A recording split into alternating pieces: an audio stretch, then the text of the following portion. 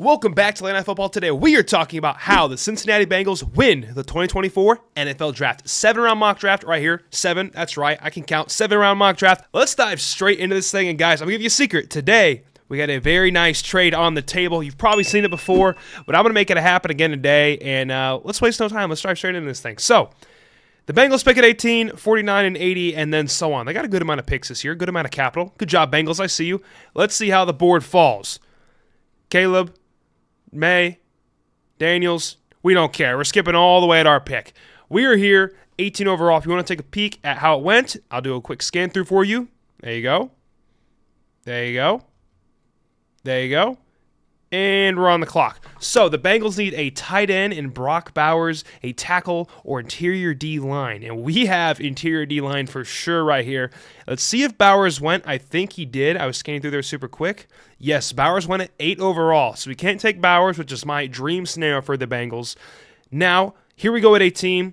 Are there any great tackles left? I think Mims is a very, very good prospect. The dude's fantastic out of Georgia. But we can't just ignore DJ Reader leaving Cincinnati. We have to fill that gap and fill that void.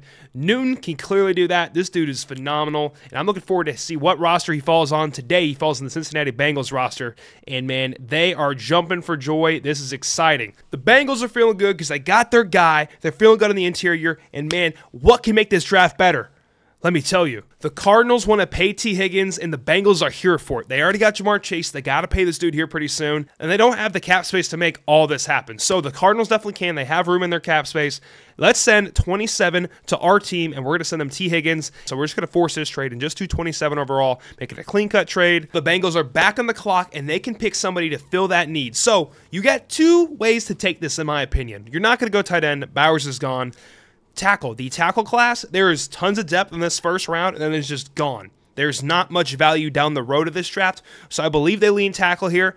Or you could argue, hey, Cade, we just saved a ton of hundreds of millions of dollars on our wide receiver, T. Higgins, because we traded him. Thank you, Cardinals. Do we now take Adonai Mitchell, Ladd McConkey, a brand new wideout to fill that void that we just traded away? I don't think you directly do that because there is much more wide receiver depth than tackle depth in this class, and you got to protect your quarterback. We have got to protect Joe Burrow and cannot let him keep getting hurt. So let's look at who we have on the tackle board. Who is here? Tyler Guyton and Morgan. Solid prospects. I like Guyton a lot personally, and that is who we're going to take here to shore up that tackle spot for the Cincinnati Bengals. Joe Burrow is very happy, and guys, at pick 49, we're going to try to snipe a wide receiver. Let's see how this goes, because we want to fill that void a little bit if we can where T. Higgins left. All right, team, I have paused it. The Raiders are on the clock. Now, we are 5 picks out from where we're picking, and I told you I wanted to target a wide receiver to fill the void of T. Higgins. It's not going to be T. Higgins. We know that, but we need to help Joe Burrow just a little bit down there. So, what are we going to do? I see the Saints need a wideout. I see the Colts need a wideout. I see the Giants need a wideout. This is a very good place to jump 5 picks. Now, this trade is not accurate to what it will actually be on draft day if this does happen, but I'm just going to assume we toss, let's say it's 194. Very cool. I'm going to force this trade. So we're going to force this trade, realistic or not, but we're going to jump 5 spots and go get the guy we want at wide receiver. Now, we got a ton of options here on the board here for the Cincinnati Bengals. Look at all them. Troy Franklin, Ricky, Burton, Keon, Polk, Leggett, McMillan, Worthy, Walker, Baker. The list just goes on and on and on. Many people are going to scream for about 2 to 3 people in my opinion. They're going to say Worthy because he's quick and he was a very solid player in college. We're going to go Leggett. This dude has been getting tons of hype throughout the draft process, and I understand why. He's a very good wideout with a ton of potential. Big, strong dude. And I'd guess pick 3.5, 4 would be Keon and Troy Franklin. These guys are all great receivers. I think this is a very big tier drop-off after Baker, but all these guys are fantastic. For the Cincinnati Bengals, I think they take the upside in Xavier Leggett. He doesn't have to be the wide receiver 1. That helps a ton. You have Jamar Chase. You can put this guy behind him, help him learn a lot, and eventually he flourishes in something fantastic for this team. This is a very good situation, not only for Xavier, but also for the Bengals to let him grow and flourish as a wide receiver. Let's take Xavier Leggett right here, and I'll see you guys at pick 80 overall. Fellas, we are back on the clock for the Cincinnati Bengals. It is 16th pick of the 3rd round. Who are we going to take? We just took a wideout. I'm very glad we took Xavier Leggett because, man, he's got so much potential. And I was just talking about how all the way up there that I also like Javon Baker a lot. And somehow he slid all the way to us at 80. And as I look in the value on this board and what we need, and we've already solved D-line, we haven't solved tight end, but let me show you the value of tight end. The value of tight end is like, hey, like Cade Stover, like Ben Sinnott. Theo's solid. I'm not going to jump the gun. We have, like, look at that. We got 97, we got 115. We could definitely get one of those guys in that range. We're not going to see Baker again. I can promise you that. Let's give Joe Burrow some more weapons for that wideout core. And, man, Javon Baker is special. These two rookie wideouts are going to be eaten for the Bengals. Back on the clock at 97. I think our tight end pick is going to be right here at 115. We got tons of talent left. So let's punt the tight end position for one more pick round. Not round, but you get what I'm saying. And let's just take the best player available. I got two values here at 97 overall that I like a lot for the players remaining on the board. Mason McCormick out of South Dakota State. Let's protect Joe Burrow some more. Twist my arm. That sounds like a great idea. Definitely my value number one right there. And number two, Mr. Jones out of Florida State. Love him as a cornerback prospect. Very, very solid right there. What are we going to take? We already took an lineman. Let's dip into defense a little bit more. Let's get Jones out of Florida State, the cornerback, and I'll see you guys at 115. We are at 115, and we need a tight end prospect bad. Luckily for us, we've been counting on this. We called this 50 picks ago. We want Cade Stover. Bring him on over, the Ohio State tight end. I like this dude a lot. Very versatile, well-rounded. There you go. Just repeating what I'm saying. I love it. Very good player there for the Buckeyes. Let's make him a Bengal today. Let's review what we've taken so far with 4 picks left on the board. Let's look at this from the beginning, from the top. We took Newton in the first round. Then we traded away Higgins. We got Guyton at tackle. And then next we got Leggett, followed by Baker, another wide receiver there. I just love the value. It just fell to us. I had to take him. And then for our next pick, we took Mr. Jones out of Florida State. We also took Cade Stover, 115 overall. And now we are back on the clock. Who do we want to take? We got Logan Lee and Michael Barrett. Where do we go here?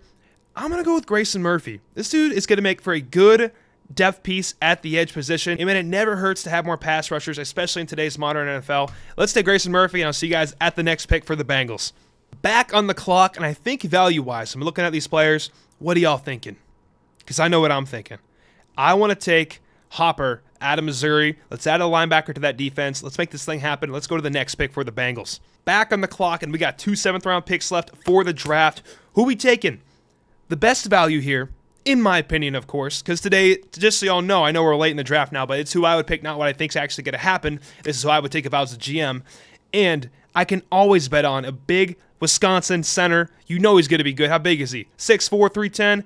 Give it to me, man. Backup center is what we need for that O-line. Let's build the interior O-line. Make sure Joe Burrow has a clean pocket to step up into. Last pick for the Bengals here. I like Tanner a lot out of Arizona. This guy can straight up ball. Throw him on the Bengals roster. It's a position of need. We're going to need this guy for sure. It's not like I'm just taking a shot in the dark. We will actually use this guy. I believe he's got true potential for this team. Fellas, this is my mock draft for the Bo Nix. Look at them. You drafted Xavier Leggett, draft Bo Nix instead. You're crazy. We got Joe Burrow. Anyways, here we are. Bengals fans, this is my mock draft. Let's talk about it. We took Newton in the first. We sent T. Higgins. This is not accurate to what it would actually be, but we sent T. Higgins, and we got 27 overall, and with that, we took a tackle because we for sure need it. We got to protect Joe Burrow. I think Xavier Leggett's going to be a true boomer-bust talent in the NFL, and you can afford that risk with Jamar Chase as your wideout one. For our next pick, I was talking about Baker at pick 44 overall, and he fell to us at 80. Give me that shit all day. I love Baker as a prospect too. If Xavier Leggett doesn't work out, you know Javon Baker will. We had Jones on the board at 97, Cade Stover to fill that tight end need at 115, Murphy for the edge, Hopper at linebacker, a center out of Wisconsin, and then Tanner McLaughlin, the tight end. Let's double dip a tight end. This is my mock draft. What did you think? Drop it down below in the comments. You can't offend me. It's all good, guys. Let me know what you would change. Would you trade Higgins? Did you like the Newton pick at 18? Did you like Guyton at 27? Or would you take like a Donnie Mitchell there at 27 if we traded away Higgins? If you guys watch this far in the video, please drop a like because it helps me out tremendously. I mean, big time. It lets YouTube know